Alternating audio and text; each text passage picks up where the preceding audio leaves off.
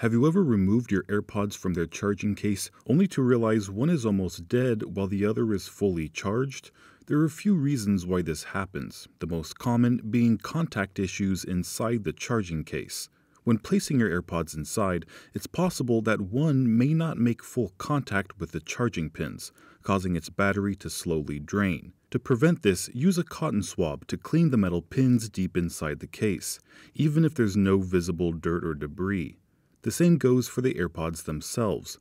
Wiping down the metal area on the stem will prevent charging issues inside the case. But there are other possible causes of uneven battery drain.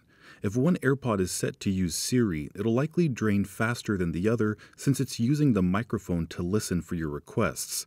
You can check and adjust your AirPods configuration details in Bluetooth settings.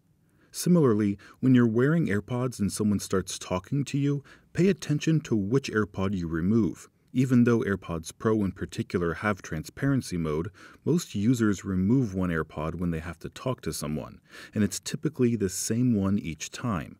This causes the AirPod in your ear to stay active, while the one you removed goes into a deeper power-saving mode.